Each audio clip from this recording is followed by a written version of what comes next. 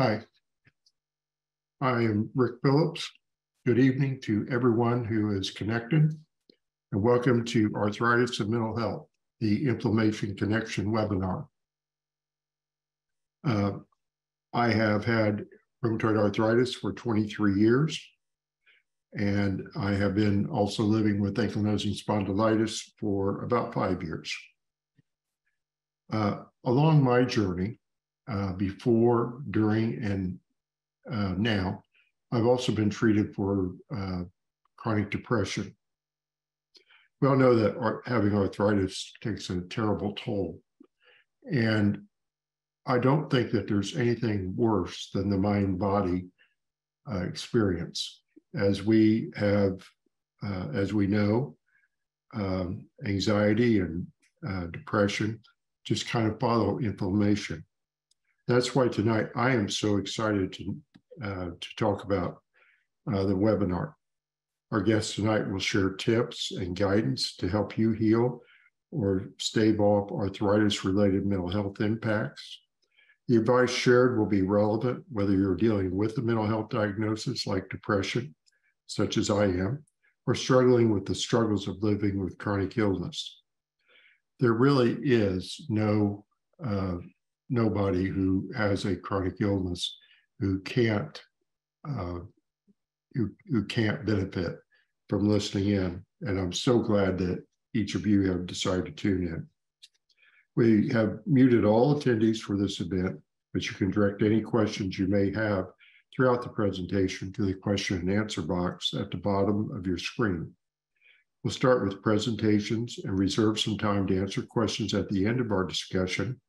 After tonight's session, you will receive an email asking about your experience.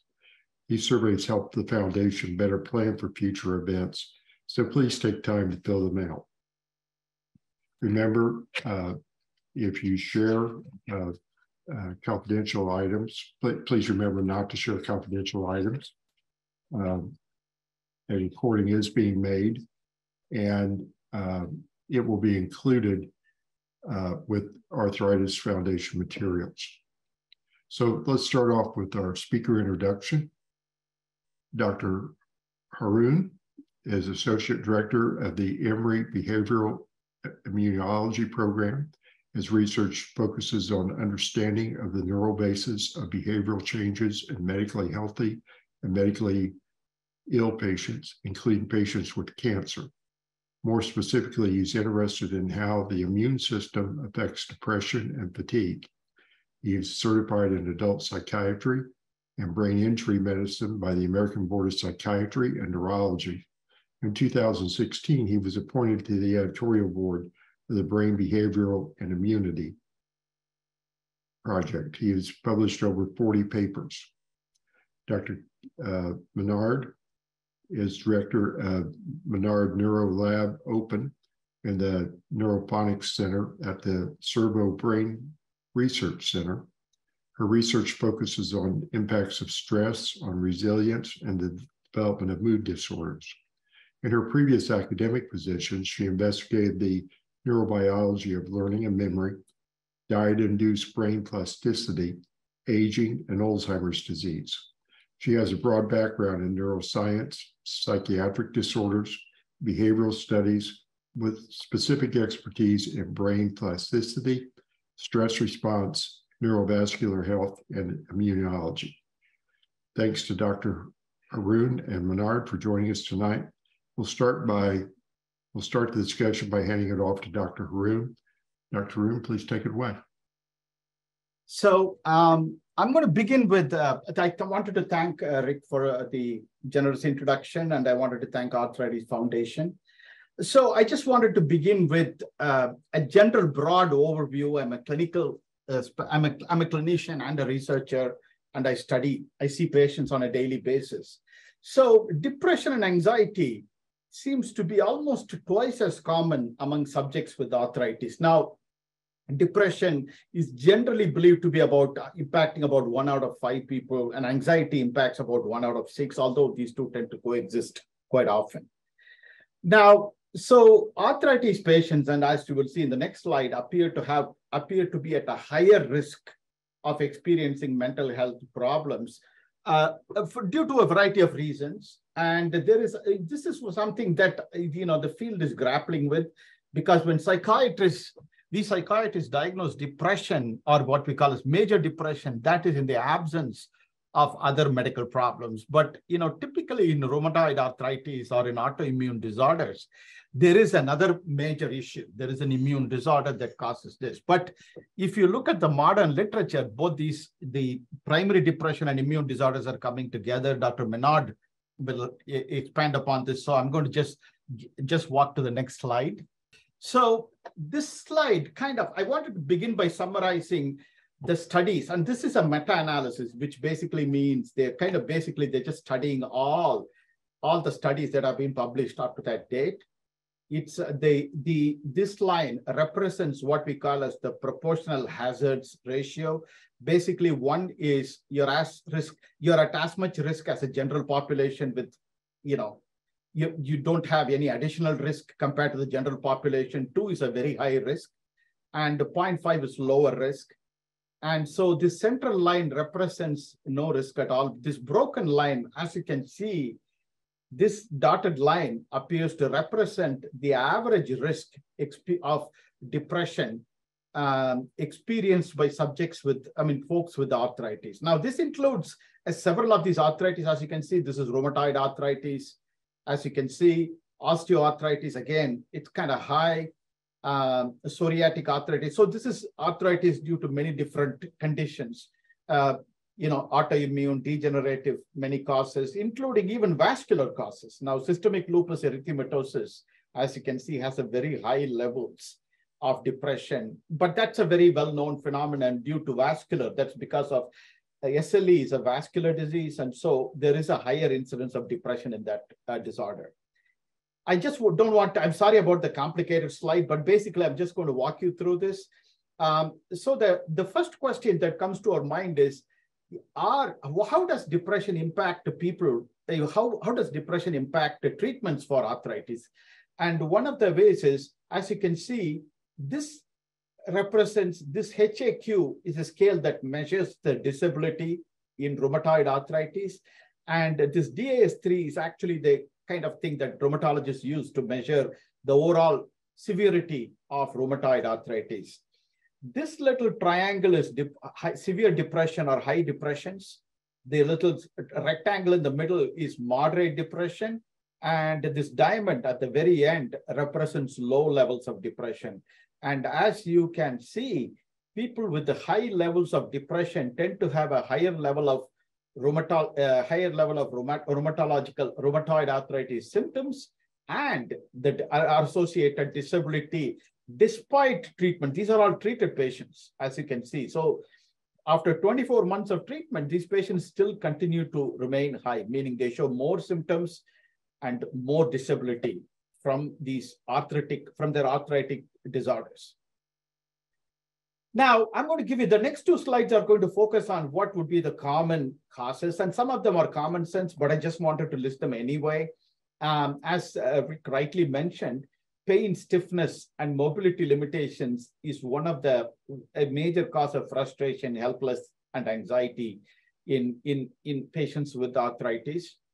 And the other thing is, again, this is something that I will talk about in more detail in the subsequent slide, but chronic pain drives increased depression and anxiety-related changes in brain circuitry and brain chemistry. And I will talk about this in a little bit in the next couple of slides.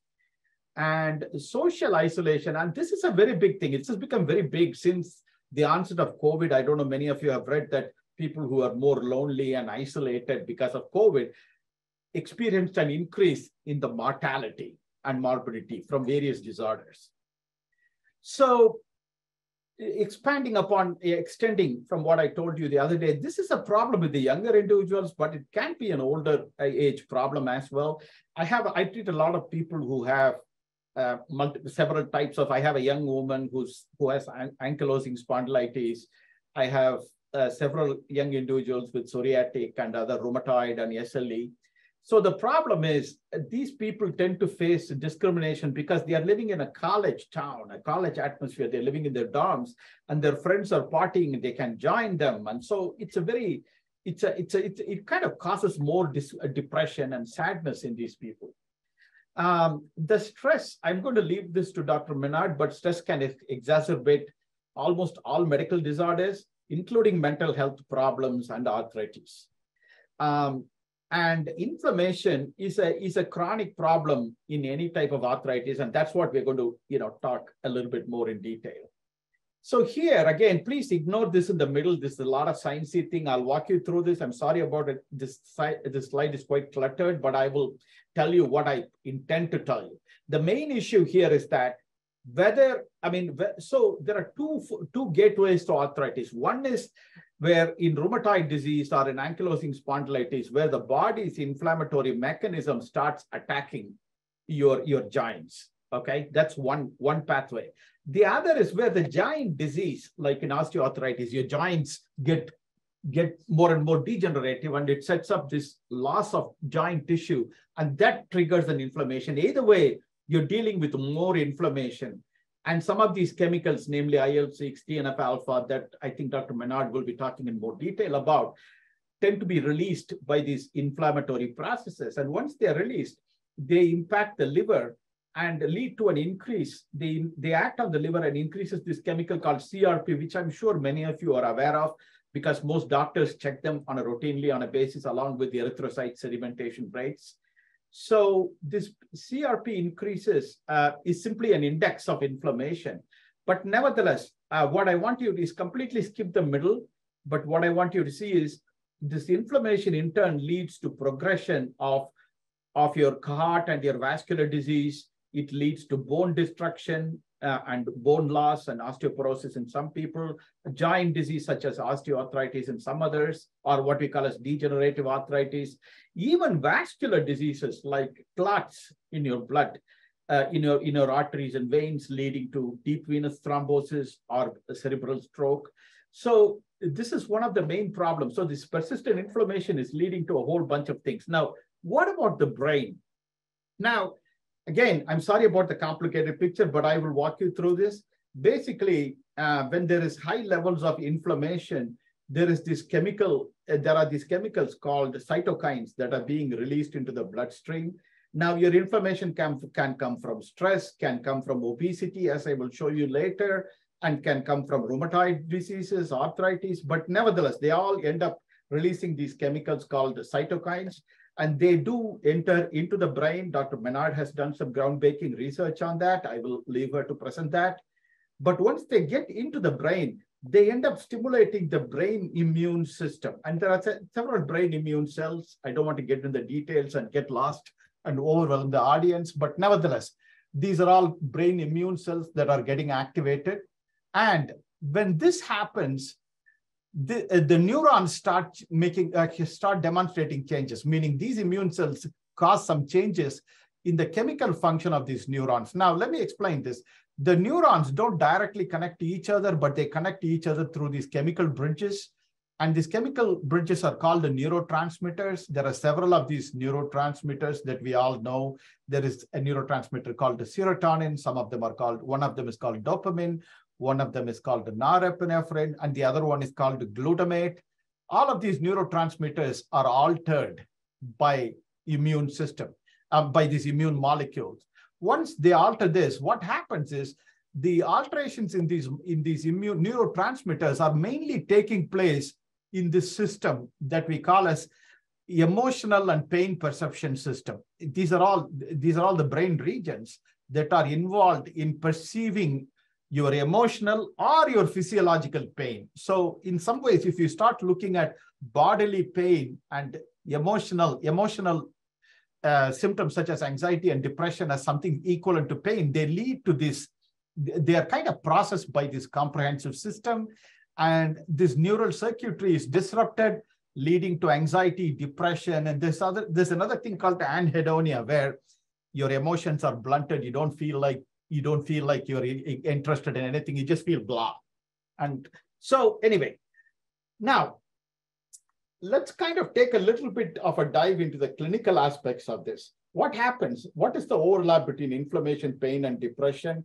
Basically, when there is a chronic inflammation in any part of the body, the immune cells go to that region and release these substances that actually bind to the pain, that directly bind to these pain receptors. These are usually naked nerve endings or other specialized pain receptors that are located in your skin or in your muscles, etc. When these receptors are stimulated, they carry the messages locally within the spinal cord and in the brain, resulting in what is known as both the sensory experience of the pain and the perceptual or the cognitive experience of the pain, which includes an emotional component. Thus, there is a perception, the pain exists both at the physiological or the physical level and at the psychological level, which is the emotional level. And once the substances, these substances that I was talking to you, they trigger the release of internal neurochemicals that can accentuate or modify the pain. And some of you already know, you all know things like endorphins that can regulate the amount of pain that you feel. And many of your opiate medications actually mimic these endorphins.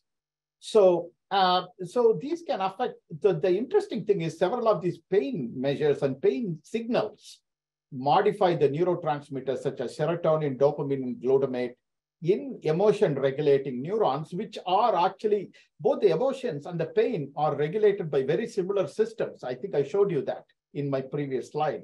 So they cause neurochemical changes in these brain circuits that regulate both emotion and pain at the same time. And glutamate is one of the most common because 60% of brain's neurotransmission comes through this glutamate. And your pain, all the pain neurons also use this glutamate as a neurotransmitter. So several of the treatments kind of focus on blocking this glutamate one way or the other. And I'll explain that in a future slide. So now, how to treat? What is the treatment? I mean, how does the treatment of inflammation and depression overlap, or how do they work? So the most interesting thing is, first of all, pain, let me tell you, so let me start with this. Antidepressants, they work by targeting this serotonin, dopamine. I think I've told you that in a previous slide. But interestingly, the antidepressants also help in managing pain symptoms, meaning some of these medications such as Cymbalta and Elavil are commonly prescribed by the rheumatologists for pain control, rheumatologists, neurologists. They prescribe that for pain symptoms as well. Contrarily, anti-inflammatory medications such as this non-steroidal anti-inflammatory medications, such as, say, Celebrex, celecoxib, and most recently, we did a pioneering study on infliximab, which is one of the medications that given for different inflammatory bowel disease and inflammatory arthritis, actually improved mood among patients with the depression who had high levels of peripheral inflammation. So we hypothesized that these medications somehow worked by reducing the brain inflammation. So anyway, so the anti-inflammatory medications improve depression, and the pain antidepressant medications help pain. So interestingly, the supplements also seem to help both of them.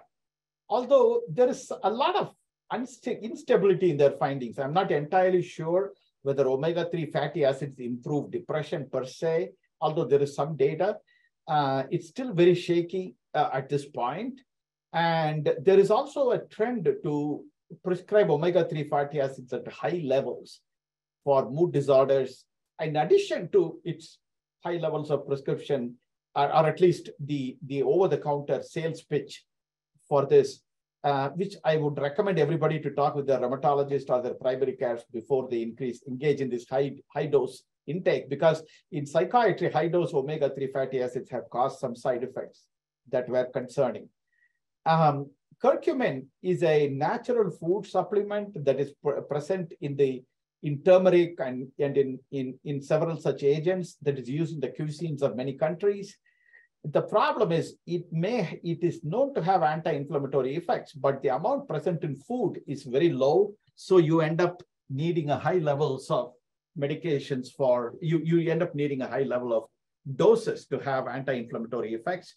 Finally, antidepressants, I think I've told you this. Now, the latest, some of the more newer approaches involve targeting glutamate. I think I told you that because glutamate is the newer frontier in the treatment of depression and in pain.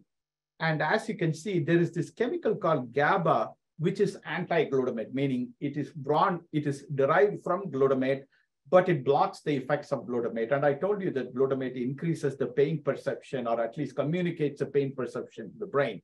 So you could potentially block it with GABA. And so some of these medications, such as Neurontin and Lyrica, are believed to work through that angle, meaning they increase GABA and block glutamate. Other medications, such as ketamine, directly block glutamate, but ketamine is also useful for the treatment of depression and pain. In fact, ketamine was originally discovered for treatment of pain. It is an anesthetic agent. And finally, there's also some evidence that TMS will work in this context. Exercise and anti-inflammatory diet, I'm going to talk about that. Yoga, meditation, all these are considered to be anti-inflammatory things. But nevertheless, the ultimate treatment is going to be a combination of approaches. Here, this is the second last slide that I have. Basically, what it is telling us is that there are several other causes. So meta-inflammation is now the term that most endocrinologists and other metabolism researchers tend to ascribe to inflammation that comes out of excess energy in consumption of different kinds, meaning high levels of food intake, high caloric food, high levels of reduced physical activity, etc. So controlling the diet would be a very important thing. Reducing the high calorie diet, caloric restriction has been proven to reduce inflammation. Similarly, some of the increase in what is known as the Mediterranean diet, which has a lot of omega-3 fatty acids, may be helpful in this context. For instance, olive oil is also considered to be anti-inflammatory in many ways. Increased physical activity is a major problem, and I think it's a bigger problem for people with arthritis, primarily because they have a lot of pain issues. So this becomes a major issue in pain-prone disorders, arthritic problems, in which case we heavily recommend dietary manipulations, those kind of things. The other measures that I mentioned in the previous slide, such as yoga, meditation, can also reduce this kind of inflammation. The other avoidable causes will be things like smoking, alcohol consumption, which are well known to increase inflammation. And finally, good treatment of chronic medical diseases and using CBT, or cognitive behavior therapy, to control stress, about which Dr. Ménard will talk about. And so this is my final slide. Basically, chronic inflammation can cause changes in the brain, meaning along with the pain, it also causes changes in the brain. And so it kind of reshapes your brain architecture in such a way that you end up feeling depressed. And the ideal approach to this is to combination of treatments, if needed, medications. We also recommend a treatment called behavioral activation, where you engage in more rewarding activities. And again, this needs to be very carefully tailored in people with arthritis, because there is a pain issue as well, because so you may not be able to go out and run 1 mile a day. So, it has to be tailored to your everybody's ability, exercise, healthy diet, such as Mediterranean diet, reduction in calories, prioritizing rest and sleep. And those are important things. And if there's a sleep problem, then antidepressants can help there as well. Improving social interaction and support with the family. And finally, cognitive behavior therapy, which there are several types of therapy. One of them address pain. So there could be a CBT for pain. There's a CBT for depression. But there are therapists who do both together sometimes. So I would yield to my colleague now, and she will take this from here onwards. Thank you so much, Dr. Haroon. So I'm glad to be here. I want to thank everybody for being here. I want to apologize first for my voice. I've been sick the last couple of days, and in fact, I wasn't sure I would be able to talk at all. So the fact I'm here is already a win. So I'm gonna start my presentation by asking you a simple question, which is, are you stressed? And I give you choices. So are you stressed a lot, just enough, a little bit, or not at all? So if you ask a bunch of Canadians, let me see if it works. Yes. So this is their answer. I'm sorry, it's in French and it's small, so I make it a little bit bigger. So there's about 25% of people will say they are stressed a lot. About 50% of people will say they are stressed enough or a little bit. And you have about 25% who will say they are stressed not at all, or we also call them liar. And so when you ask people what stress them, most people will answer work, or if your student is going to be your studies. So it's about 2/3. Other cause of stress can be finance, lack of time, family issues, or personal issues. And when we think about work, well, we work a lot. We work 9 to 5, Monday to Friday. And so before we move on, I want to make the difference between an acute and a chronic stress. So on the left, you have a couple of examples. Let me put my pointer. So you have a couple of examples of acute stress. And what's common between them is you have a form of control over it, and it's defined in time. So for example, if you're stuck in traffic, maybe your heart will be pumping, your hand will become sweaty. But then when you're going to get to your appointment or you're going to get to work, all of this physiological response will resolve. Same if you give a talk or presentation, you're gonna probably know how many people will be in the room, how long you're gonna have. So you have a form of control over the stress. And finally, if you hear a noise at night during camping, well, hopefully it's not a bear, it's probably a raccoon. But if it's still there in the morning, you're gonna be in trouble and it's gonna be more than stress. On the right, you have example of chronic stress. So for example, work, you can be overload. If you are like losing someone, you're gonna live strong emotion like grief. If you are stressed socially, if there's some bullying going on or social intimidation, it's another form of stress. You don't know when it will occur and you don't know how long it's gonna last for. Finally, chronic pain can also be considered a form of chronic stress because it's gonna be again on a long period and you don't much have control sometimes over it. So the science between stress has been evolving in the last decades or century, I should say. So first, we talk a lot about resilience. So generally, we define resilience as the capacity to resist or recover quickly from stressful events of what we call adversity. So back in the day, in the 80s, people were thinking that it was more a psychological approach. So if you see the glass half full versus half empty, you might be more optimistic, you will be more protected. But then now we know there's also a lot of biology behind these differences between becoming stress susceptible or resilient to the stress. There's been a lot of interest in hormones, how the neurons are functioning, not only their molecular adaptation, but also how they are like connected together. And now I'm going to move to the new topic, which is inflammation. And we just heard a little bit about it from Dr. Haroon. So my lab has been interested not only in inflammation, but also neurovascular health. Here, I'm going to walk you through why we're interested into it. So first, the prevalence of depression or depressive disorder, MDD, it's about 7% in the US. So here in Canada, we're a bit happier at 6, Europe is 5, but overall, it's 20% of people who will suffer from it throughout their lifetime. It's a leading cause of disability. And it's important to know that not everybody responds well to treatment. And in fact, only 30% of people will not experience another depressive episode. So we think that the drug and the treatment we have, they can work really well in some people, but maybe they're not helping everybody. So maybe we should think outside of the neuron and the brain and more a whole body approach and target other biological mechanisms. And so why we're interested into inflammation and cardiovascular disease and health, it's because when you look at the prevalence of depression, it jumps from 6-7% all the way up to 17-27% in people with cardiovascular disease. After stroke, it's going to be 50% of people who will develop depressive symptoms. And in arthritis, and it's also a much higher prevalence as mentioned by Dr. Haroon. And so what we think is going on is you have a common biology behind these conditions, and it could be inflammation and vascular dysfunction. So this is what we think is going on. So here on the left, you have a couple of studies published when I was in New York or since I'm here in Quebec City. And what we think is going on is on this little cartoon. So when you are under chronic stress, again, not acute, but chronic stress, so not much control and a long period of time, what's going to happen is you're going to have a release of peripheral immune cells, so immune cells from the periphery of your body, not your brain. So they're going to come from your bone marrow or from the spleen. They will circulate in the bloodstream. They will be attracted to the brain, where they will release a lot of inflammatory mediators, such as cytokine, again mentioned by Dr. Haroon. And so what we've been very interested here is this barrier, which we call the blood-brain barrier, so the BBB. So it's the frontier that's protecting your brain from what's going on in the blood.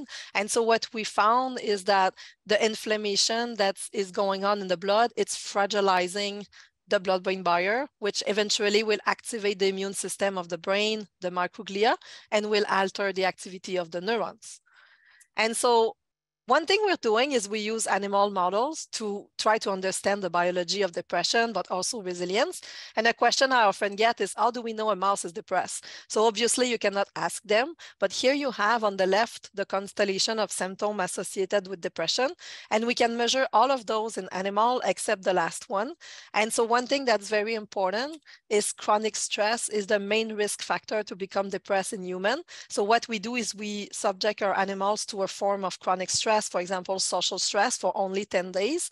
And this will be sufficient to create a population of animals with depression-like behavior and a population of animals who are resilient. And then we can study the biology, the inflammation, the immune system, the blood-brain barrier, etc.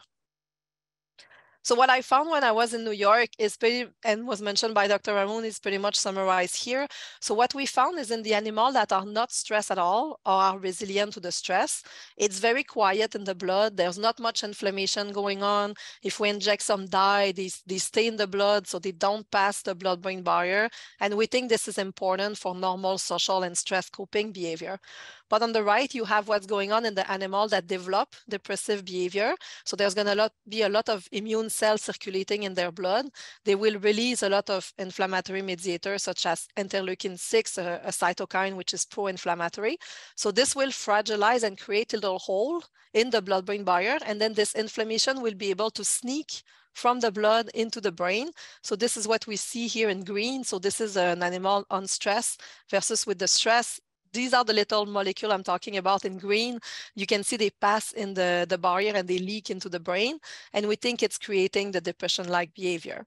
And one thing that's important is this barrier that's protecting our brain. It's not leaking everywhere. So in the male, it's been leaking mostly in the nucleus accumbens. So the nucleus accumbens, it's a hub for mood regulation, reward, and stress response. And other brain areas are totally normal. Not all of them, but most of them.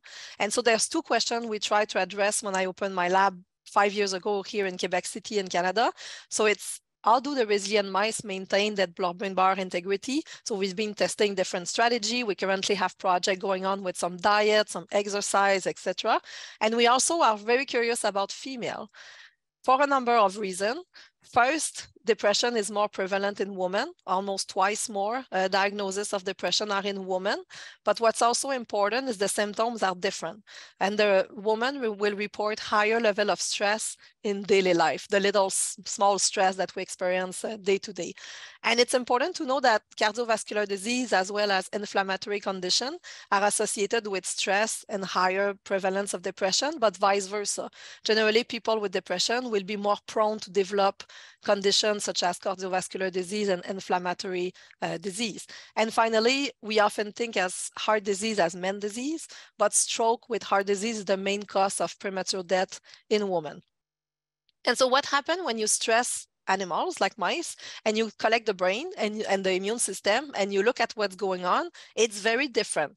So here I show you two brain areas, the nucleus accumbens I mentioned, that was leaky in the male, and the prefrontal cortex, which is important for self-esteem, social interaction, and other complex human behavior, as well as rodent. And when you compare the change that happened in the brain, and you have the male in blue and the female in pink, it's very different. So you only have about 20-30% of the gene that change will be the same. And it's the same in human. So we do have access to human brains. So we have a brain bank that have people who unfortunately die by suicide and generously gave their brain to science. And so we can compare what's going on in their brain versus what's going on in the animal brain. And I hope you can appreciate that it's the same in the human brain. So the gene that change in the brain, it's very different if you're a man or a woman who die by suicide and then I had a diagnosis of depression. It's only 5–10%. So it's almost like it's two different diseases. And then so this should be really considered when you choose treatment or when different approaches are used in the context of depression or condition who have higher rate of depression. So what I mean about the little holes that are created by stress, this is what you can see here. So here you have an animal that was not stressed, an animal that's resilient, and in color you have the vessel. So in red you have the vessel that are forming the blood-brain barrier, and in green you have these proteins that are closing the gap between the cell of the barrier.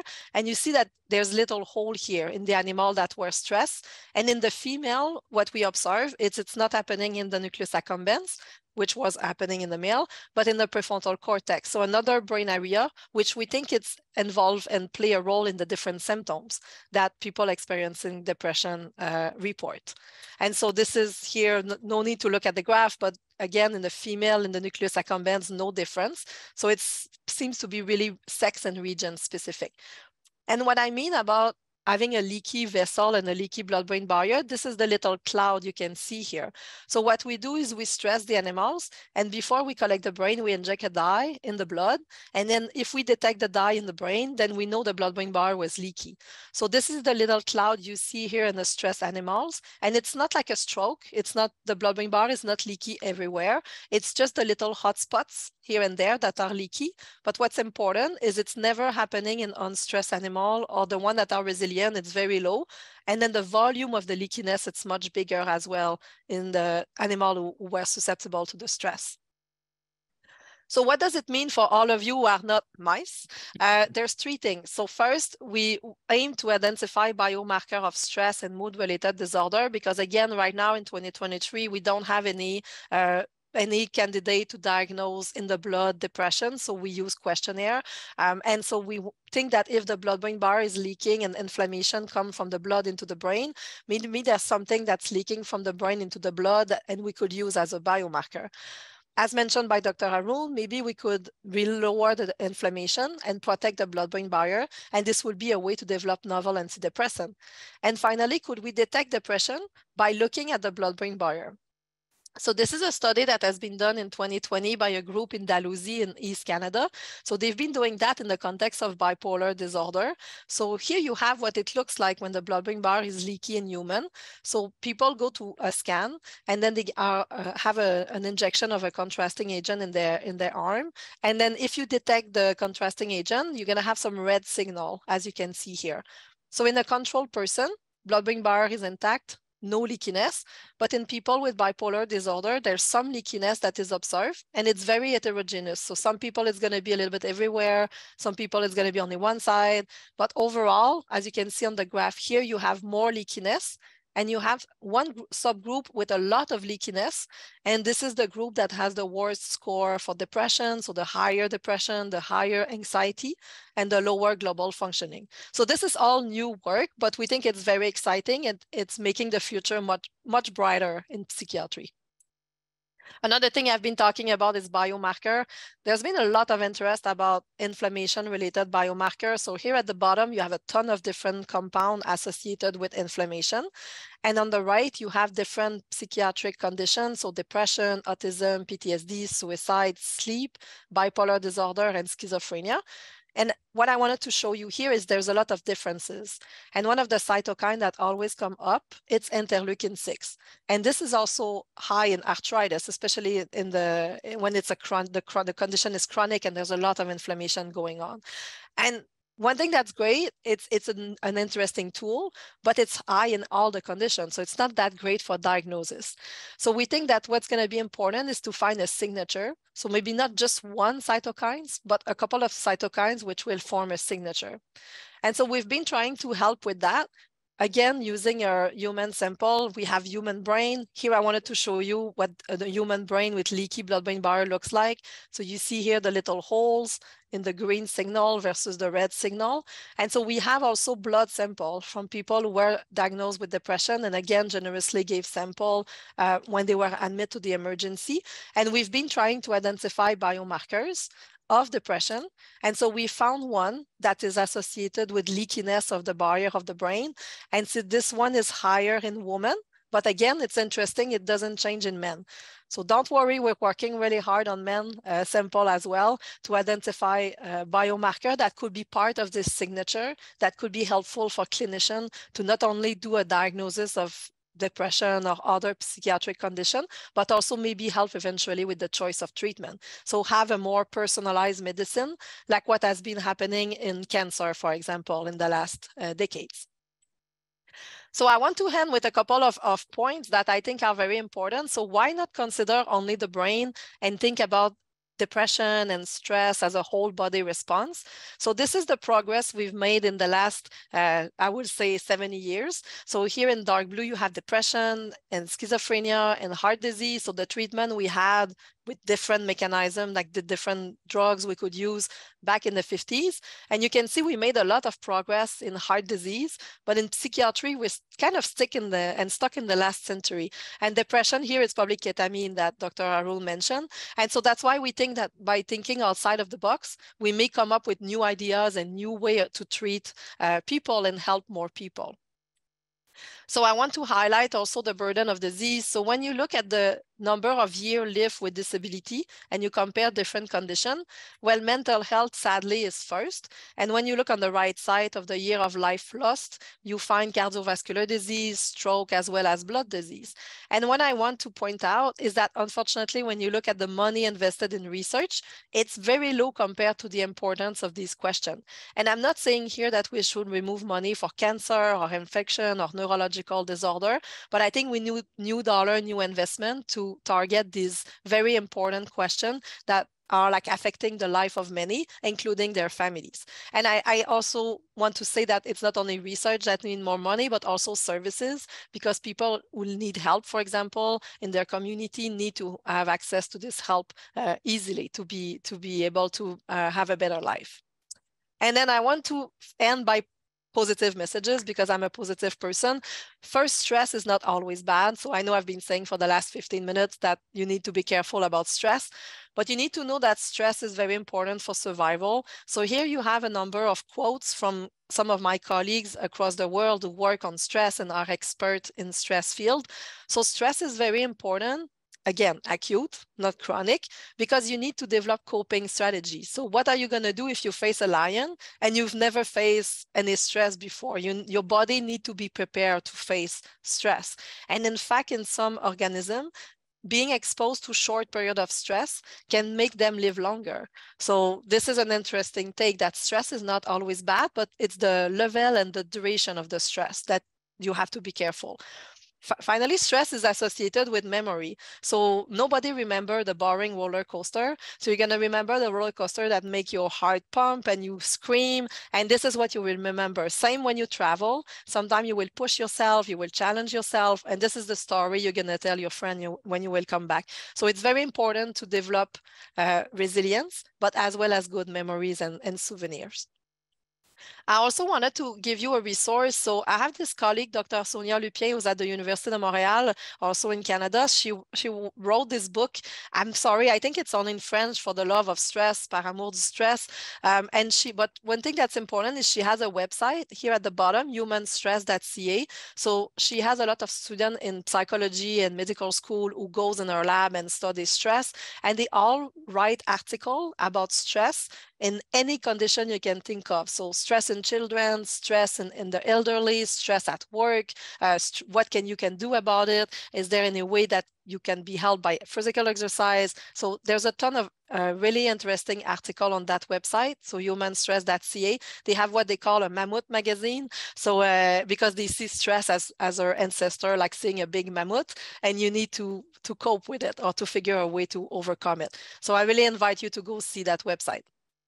And then finally, there's a question I often get when I give talk, either to the general public or in the media. And so it's, what is your recipe for resilience? So how to be more resilient. So here you have my own recipe for resilience. So I spend a lot of time with my family. I spend a lot of time with my friends. Since I've been back here in Quebec, I've been fly fishing. We can catch salmon maybe an hour away from here. It's important to take vacation. So we have 6 months of snow in Quebec City. So you need to find something to do. So I do some cross-country skiing. I love to go camping. I didn't have a picture of myself playing tennis, but I put my favorite player who sadly retired last year. I played video games. So I just bought a brand new Zelda yesterday. So I'm very excited to play it. Of course, I have my cats, Glia and Eddie. So Glia, it's a nerd name because it's a type of cell in the brain. And Eddie, it's because of we like heavy metal, my boyfriend and I. So there's nothing like going to a concert when you're very stressed and you had bad news and you just go and you release the steam. So this is what we like to do, and it's very important for our mental health. And finally, here in Quebec, we have poutine. So this is our comfort food. So it's a mix of French fries, gravy, and cheese curd. It's amazing for mental health, but not that great for vascular health. So you need to be careful about that. And with that, I want to thank my lab, because I'm not the one doing the work with the mice anymore. I'm just a cheerleader and sharing the amazing work they've been doing. So this is my lab. So we're an international lab, as you can see here at the bottom. And then if you have questions, feel free to reach me. I'm going to be happy to answer anything. Thank you. Thank you so much to both of you. What an amazing presentation. Dr. Ménard, I'll start with you. When the blood-brain barrier is pierced, is it always pierced from the external, from the blood side to the brain, or can it be pierced from the brain side to the blood? That's an excellent question, which I call the chicken and egg, because what we've been doing is we collect the brain at one time point. So it's hard to know what's been going on, the different steps. So that's why I came to this place where I'm at right now, because there's a lot of tools to look at the barrier at different time points, and this will help us answer this question. The other thing that's important is the blood-brain barrier can repair itself really well. So if you have no stress and then inflammation goes down, it will repair itself in a matter of hours, maximum a few days. But so what we think is happening is because the stress is chronic, it never stops, it keeps going, then there's no room for the blood-brain barrier to repair. Great question. Do you have any idea of what happens with like an IL-6 immune suppressant? Does that lead to repairing the blood-brain barrier? If that is in fact a antigen for crossing it? That's a great question. So we never look into that, but we have some ongoing project to try to understand how different treatment could benefit to the barrier. But one of my colleagues, why we start this project, is that basically she showed that if the mice had no interleukin-6 at all, so they were transgenic to have no interleukin-6, it was promoting resilience. And so we think that it might be a mechanism. And yes, it will be very interesting to see if this type of treatment will protect the blood-brain barrier in the context of stress, but not done so far. Dr. Haroon, outside of the blood-brain barrier, can reducing inflammation, even if it's been existent for a long time, can reducing inflammation help the body repair, or is it a one and done where the inflammation has occurred, damage has occurred, and you can't necessarily just get it back? This is addressed to me, I'm assuming. Yeah. Okay. Mm-hmm. So you know, I think Caroline mentioned this, and I could probably say also from a neurobiological, what's about stress is also true for inflammation. Not all is bad. I mean, I just want to let you know, because without inflammation, without immune activation, we would all be dying of cancer at a very young age. Remember, our bodies make all these mutating cells every day. Any one of them can become a dangerous cancer. It doesn't, because the immune systems keep them, you know, identify them and kill them. So there is a lot of value to what the immune system does. I know there's a lot of bad press for immune systems these days, but I don't think that's it's a fair assessment. In fact, my research is on aging brain. In fact, there's a lot of my research interfaces with Alzheimer's risk. And in that, there are both strategies are good, meaning blocking inflammation actually may not help to remove amyloid or other these dementia substances from the brain. So I think there's a lot to be said for it. But what I think would be helpful is to control what I presented the last slide, what we call as these extra inflammatory sources, meaning, some of that, and then also some of the chronic inflammation that happens. Again, you have to realize that the chronicity of the inflammation and the chronic low grade and persisting inflammation is the main reason. And in rheumatoid arthritis and in ankylosing spondylosis, the main concern has been that what we call as the chronic non-resolving inflammation, which is, you have a problem, it doesn't go down. Normally, the immune system is supposed to act and dial down, but it does not. It goes into this partially activated state. And so, so there is a lot of value to the immune system, both sides of the equation. And so that is one of the reasons why people are cautious about, applying immune treatments to everybody. Dr. Haroon, you mentioned TMS. Yeah, what is that? Okay. Oh, sorry about that. This is a jargon, professional jargon. TMS is transcranial magnetic stimulation. Now, so the brain, one of the ways we have found that it's able to, the brain has many regions. It's a big organ. There's top, there's bottom. By stimulating the cortical regions, we can control some of the emotional responses, because the emotional regions, even though they are deeper in the brain, they are connected to the cortex. So what we do is they kind of send in these magnetic resonance pulses. It's almost like similar to a scanner when you go for an MRI, but you get these magnetic pulses that are sent into the cortex. And then what happens is that in turn triggers a local reaction, which feeds back on the emotional systems. Now, interestingly, it's also being used for pain control these days. So there's also some research that by reducing the emotional reaction to pain, I told you some of the brain regions that were emotionally and pain sensitive regions. So there is a lot of research on that front. And there's also some newer research that has come in recently. In fact, at our school, they are trying to do this ultrasound waves that can also go even deeper than the magnetic waves. So there's a lot of scope for this kind of focal brain stimulation research now. So to either of you, can you talk a little bit about steroid injections and how they might impact brain inflammation? Carolyn, do you want to? I mean, I can answer, but you go. Yeah. Okay. So the steroid injections, one of the things is there's been a long history of steroid being perceived as anti-inflammatory, right? This is a long story. It's been there forever. And till Bob Adder and all these guys in Rockefeller, they started looking at all of these things. Then they realized that not all steroids are anti-inflammatory. But anyway, that said, to step back, the exogenous steroids are usually used as anti-inflammatory to control many different types of autoimmune processes, not just any one. Many of them, like MS, acute relapses, they use them. So this has been used. As far as your arthritis is concerned, I think the thing is they are only injecting it inside the joint that is inflamed.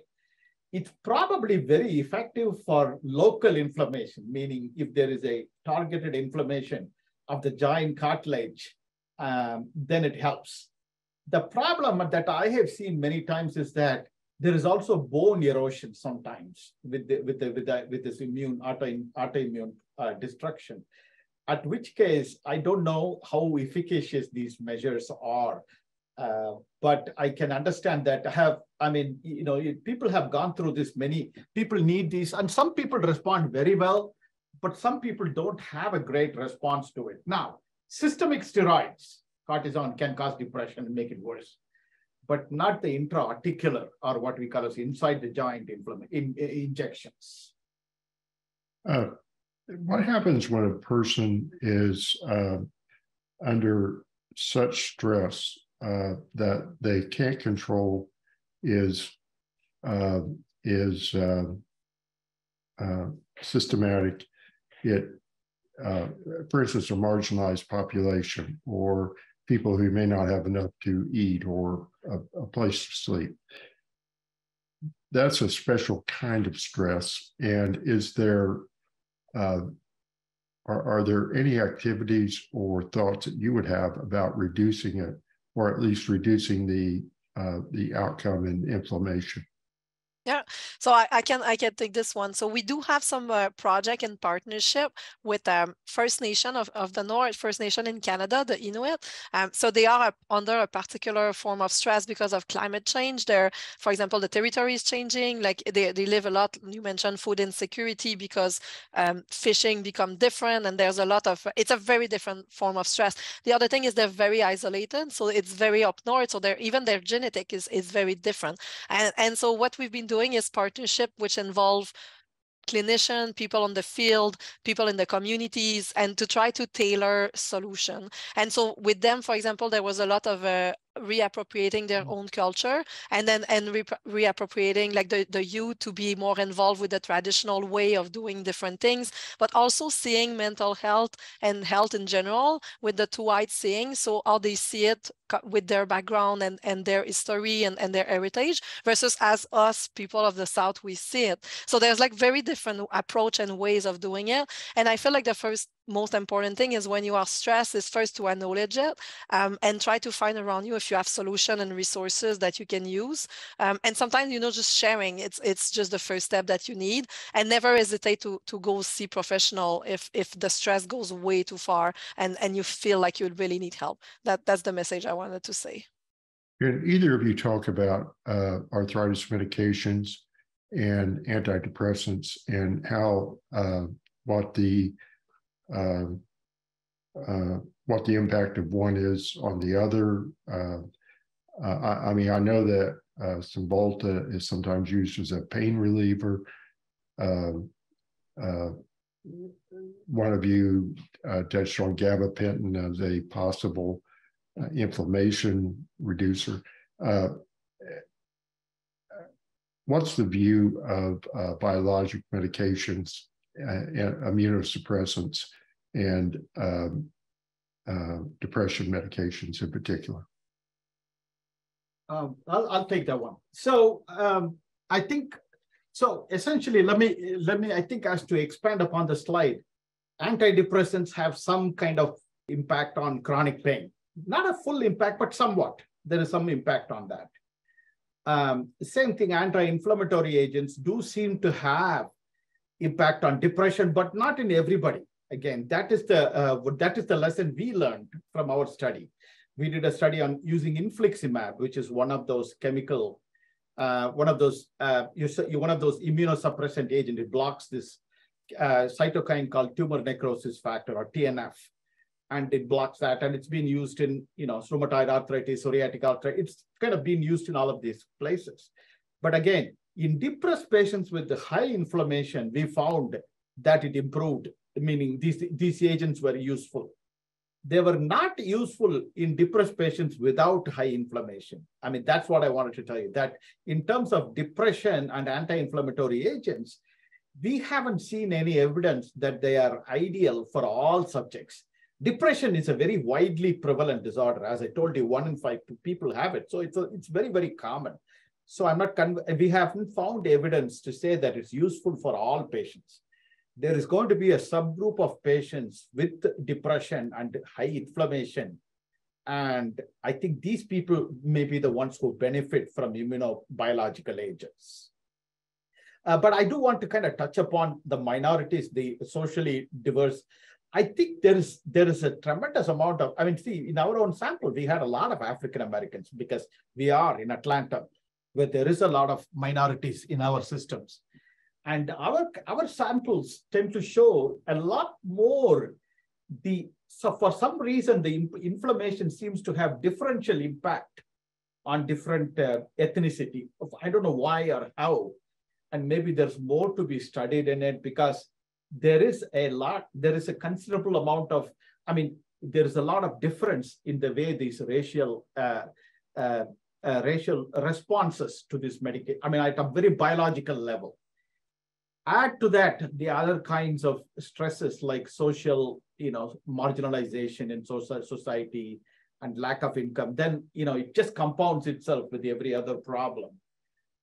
So I just wanted to know that there is a higher impact of this inflammatory depression among, especially among African Americans who are also having a lot of access issues.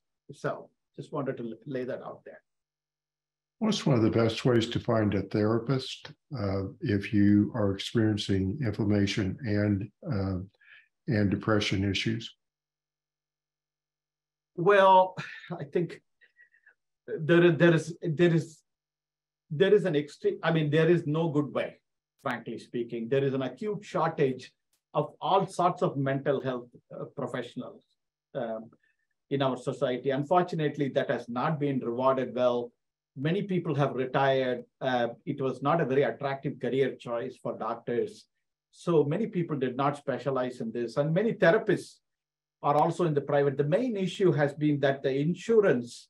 So if you don't want to find insurance, if you don't want to go through insurance, then there's more available, because many of them are self-pay, meaning you pay them and then they provide you the service. Now, what kind of therapist should you look for?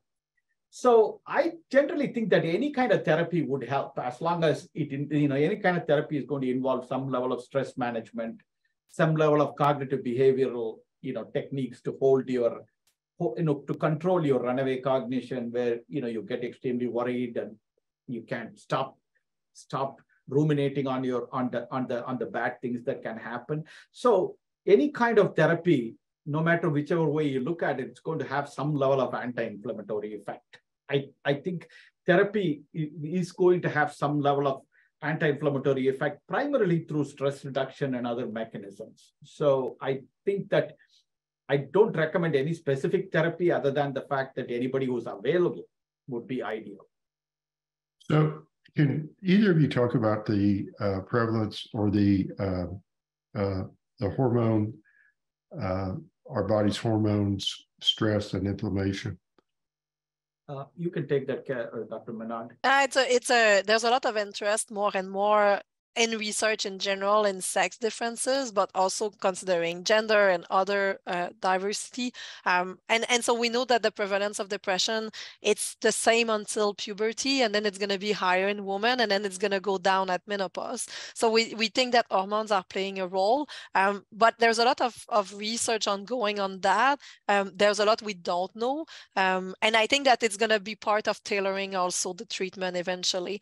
For example, in the blood-brain barrier, there is some receptor for hormones. So I don't know if at different cycle, like it could be in different phase of the cycle, it could be different. But this is something that we are currently studying. There's been a lot of interest. I have some students working on it. And then so hopefully we're going to have some great answer in the future. But if you have more to add, Dr. Haroon, I'm going to leave it to you. Yeah, I agree with you. I think that that's the future. So there is a lot of interest in hormonal dysregulation. Originally, we were all interested in steroids and thyroid hormone. That was the yesterdays of this field. Now, there is a tremendous amount of interest in sex steroids now, because those are used in postpartum depression. 2 new drugs, and there's 1 new drug that's being considered by FDA for approval. So I think that those are very important. And I think I agree with Dr. Ménard that the entry of these medications because all these hormones very easily get into the brain, unlike cytokines, which need the special carriers that she showed in the pictures. So the hormones are a big focus of study going forward. I think we'll know more about them as we go along. One person asked that they are just now have arthritis. They feel great. Should they expect just as a natural process that over time they will have mental health issues, become depressed? Again, predicting depression is a very difficult thing. I think I generally recommend maintaining health issues and improving stress coping, stress resiliency things like yoga, meditation, physical exercise, eating a healthy diet, those kind of things. You know, I don't think everybody with the high inflammation are doomed to have depression. I think there is a level of individual factors, meaning many of the folks may have some kind of vulnerability to develop depression as well. So I do think that, you know, if you're healthy and if you're doing well, please, by all means, maintain health. That is the main story here. But if you do feel depressed, you do need to get it treated one way or the other, especially I think by a combination. I don't think just the medications are going to help. I think there's going to be some therapy, some physical activity, some physical therapy, all of these things. So that would be my take. I'll yield to Caroline if she. No, I totally agree. I won't have anything to add. I think it's also like, it's not because you've been depressed once that you're doomed to be depressed. And it's not also because in your family there is a lot of depression that you are doomed to be depressed as well. I think it's every human experience is unique, but you have to be aware. I think this is the most important thing, that you might have this thing. And then if you start feeling unwell, then you need to take action right away and not wait for too long. But yeah, I totally agree with you, Dr. Haroon.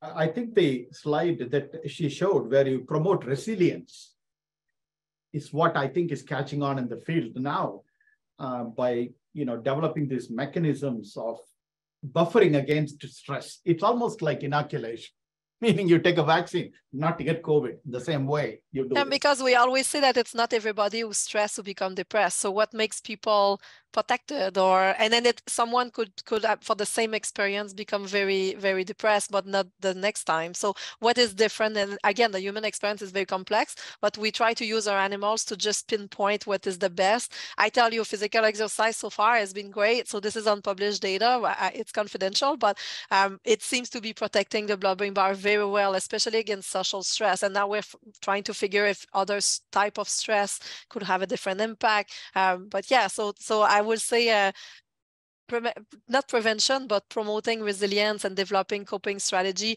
Again, challenging yourself and facing challenge. It's a great way to be prepared when you're going to face adversity. I want to step away from arthritis for just a second and talk a little bit about migraine. Do we think that inflammation impacts migraines? You know,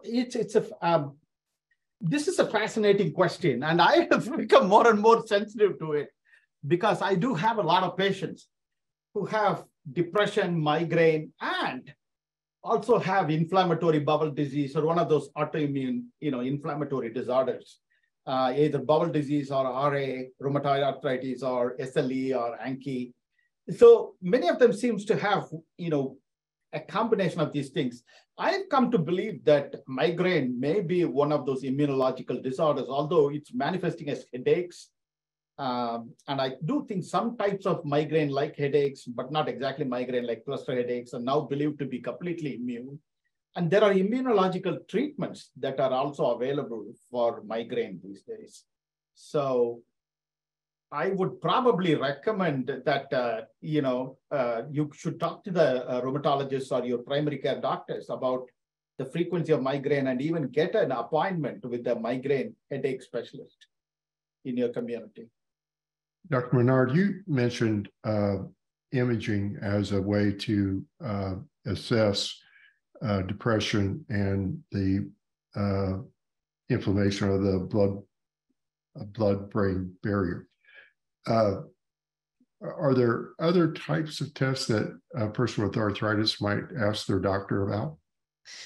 So that's a great question. I will say right now it's still preliminary. So there's a lot of other groups that have been looking into it and working on it. So I will not, and I'm not an MD, so I will not give you an advice just go to your doctor and ask for it.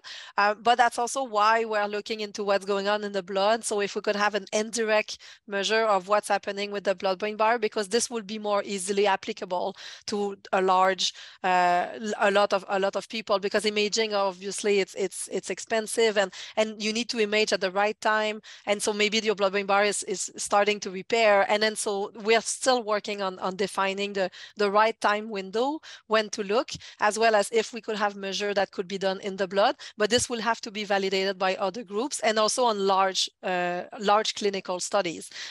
There's been a lot of interest in the cytokines we've been mentioning, and also in the treatment that anti-arthritis, different inflammation-related drugs, some of them used in arthritis, have been tested in clinical studies. But I will not say to ask tomorrow for a test that I've been presenting. Yes. Have either of you observed any link between metabolic stress and eating disorders? Sure. I'll take this. So basically, you're talking about metabolic stress from eating disorders. I'm assuming that the question is about, can metabolic stress lead to eating disorders, or can eating disorders lead to metabolic stress? I think that's it. I'm assuming that, so the commonest eating disorders are the ones we refer to as, binge eating. That's probably the commonest that we know of. It's widely prevalent, and it's very common. It's very common in depression, meaning many times when I see binge eating disorders in my clinical practice, almost all of them are related to mood dysregulation, meaning when they're more upset, they tend to eat more. And it may be a form of a coping mechanism with stress. Some people think it is a coping mechanism. So I do think that in that case, there is a possibility of metabolic stress in the sense that they're going to be gaining weight. There's this metabolic inflammation is going to set in with those individuals. And so controlling the binge eating may be a good idea, but binge eating by its very nature is meant to be episodic eating. It's not a consistent daily thing, meaning it's supposed to be episodic, and it's supposed to be present at the time when there is some stress or some big depression. The other type of thing is called where you have the restrictive, or what we call as the other type of, one of them is called bulimia, where they eat a lot and then they binge, or then they purge, or they do these dangerous things that can lead to electrolyte depletion and can result in death. So that is one of those dangerous conditions. It's not actually binge eating, but it's just excessive eating followed by trying to get rid of it. I've had people who consume large amounts of thyroid medications to lose weight. And so there are one of those behavioral things that will need to be treated, and maybe life-threatening. The other one is anorexia nervosa, where they completely starve. They don't want to eat, and at that point they lose weight and they become cachectic, and they lose weight. And many times in those individuals, there is some evidence that there may be an elevation of cytokines. I'm not sure whether that is a consistent finding. Are either of you familiar with colchicine and its impact on inflammation? Is it colchicine? Yeah. Oh, sorry. That is a medication that's used for the treatment of gout. Right. So it's quite effective in several people, and it probably reduces, by reducing the overall gout-related inflammation, it may decrease. You see what I'm saying? When there is a gout, when active gout process happens, there is this tophi that gets formed because of the deposits of uric acid. And they are they're profoundly inflammatory, meaning they stimulate inflammation.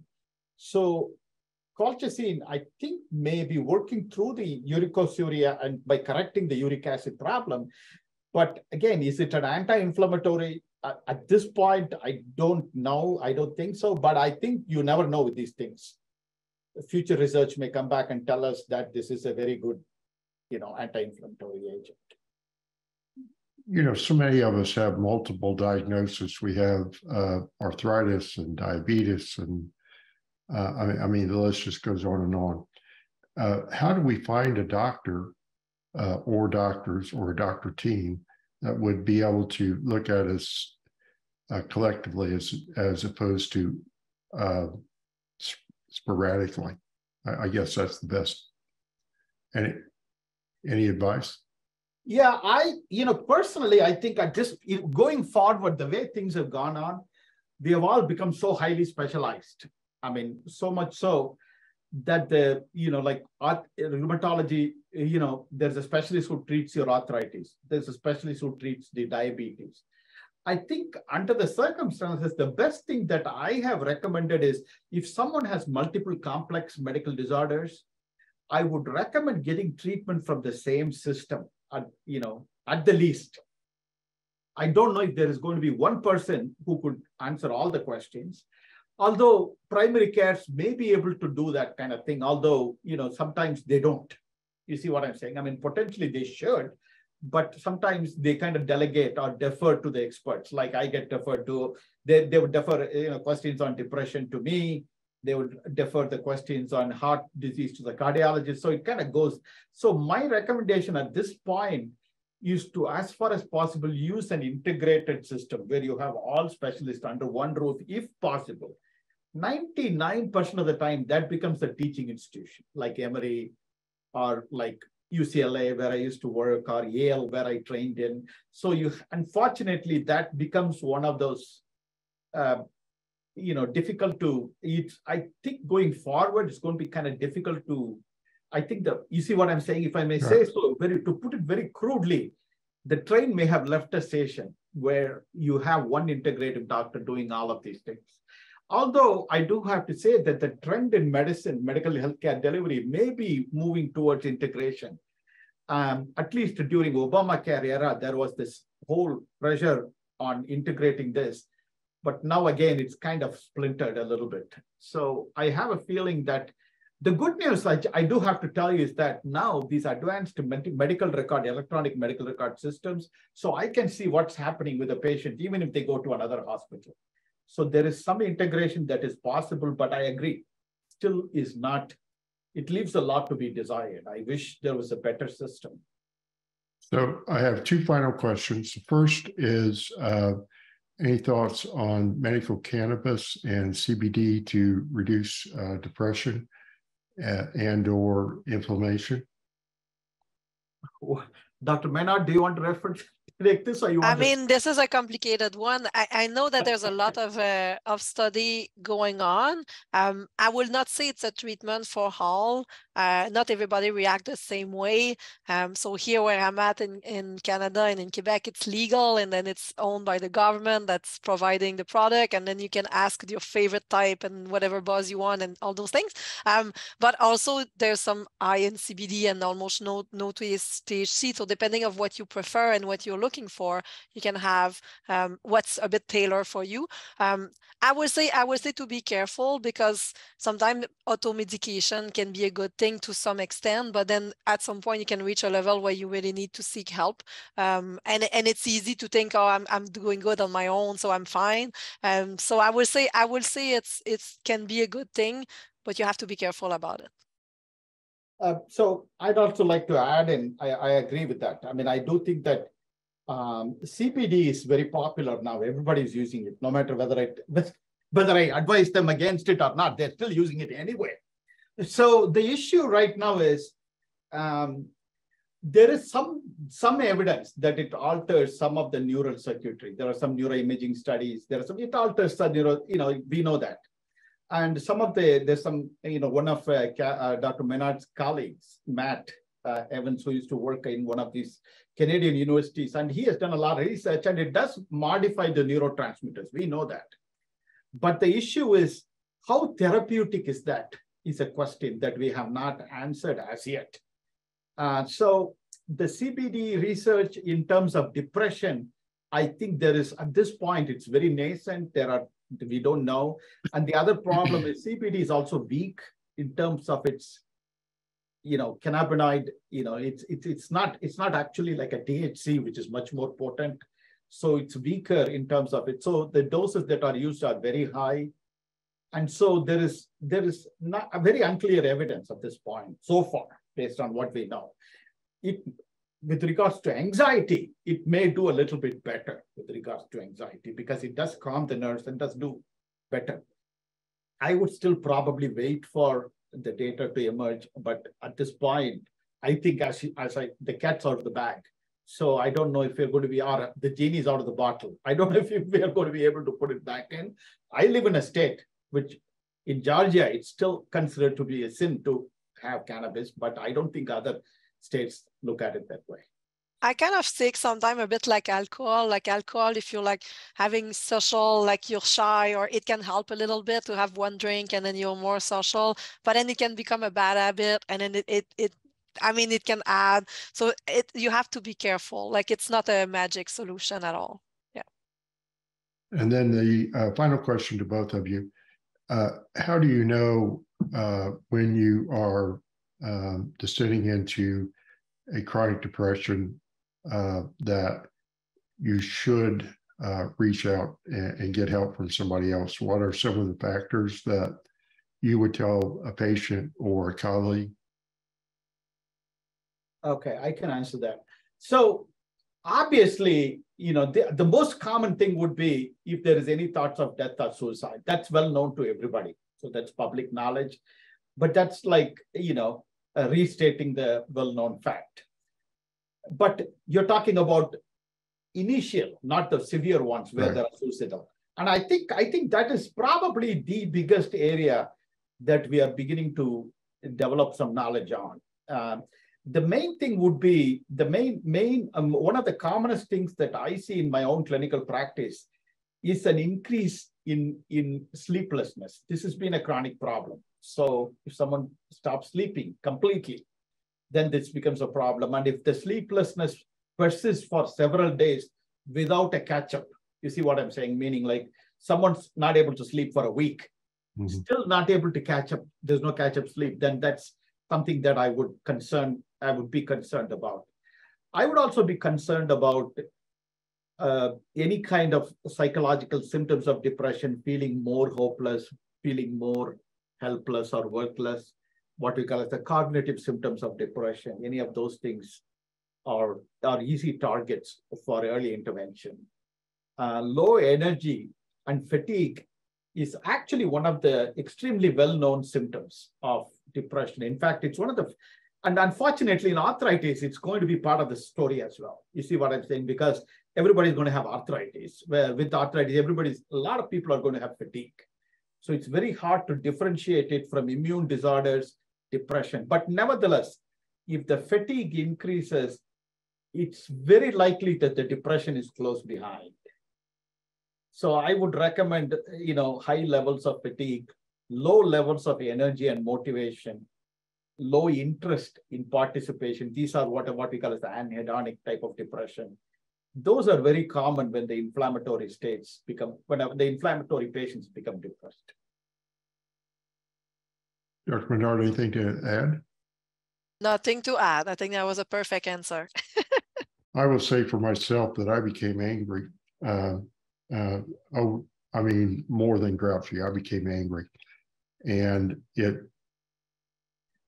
became a real issue. And it was just clear that something more was happening. And thank God I was able to get help. Just to chime in on that, you actually bring in a very nice point. Irritability is sometimes the manifestation of depression. You see what I'm saying? And easily getting frustrated, short fuse is one of the easiest, especially among males and in children, because kids generally become very irritated. And so irritability is a very common and often missed symptom of depression. So we always tend to evaluate people when someone comes to us for irritability, we tend to assess them for depression. As I told you, there's also a lot of frustration with pain. Yeah, Right. and that's what I was about to say. It's like being angry and irritability. That's one of the sex differences. Generally, it's going to be more observed in men. And so that's why we think that sometimes maybe the questionnaire, when you are like going for a diagnosis, are not maybe tailored for men as well as women, that there could be some refinement to do there. And this is another question we often have is there more diagnosis of depression in women because they seek help more, and men just live or try to live through it until they go to the very end. And so this is another of the big why more women. Is it just because of the difference in seeking help? And this is why talking about it, it's very important because it's raising awareness. Yeah. And thank you for sharing. Thank you for sharing, Rick.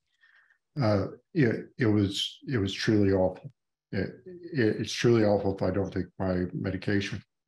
It just is.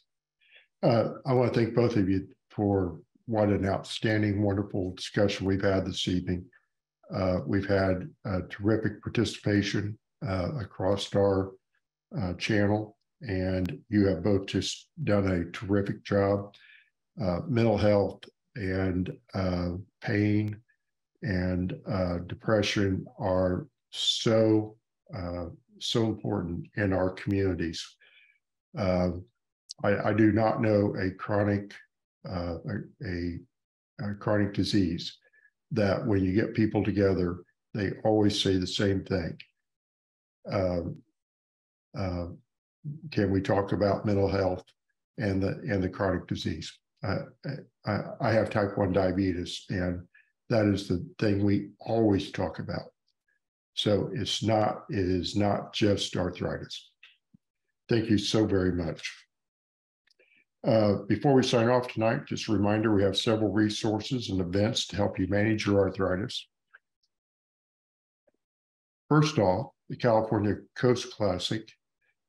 It is a perfect way to get moving and apply your new training. A signature Arthritis Foundation event. Limited space remains for this year's tour. So if you're interested in taking the ride of a lifetime, visit arthritis.org/California Coast Classic. I've spoken about this in a webcast a few weeks ago, and it must be outrageously cool. So if you're interested, either this year or next, take a look.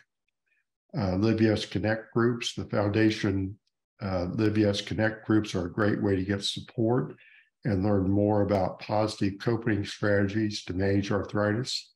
Groups meet in person or online. Visit connectgroups.arthritis.org for more information and how to join a community that understands you. Webinars. Every month, the foundation offers free webinars hosted by nationally recognized leaders in arthritis care.